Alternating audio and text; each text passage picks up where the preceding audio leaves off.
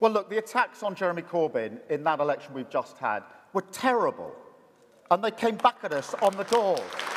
They vilified him, and they knew what they were doing, and they knew why they were doing it.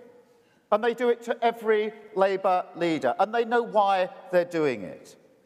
Now, we've just lost the election, so we better prepare for the next one.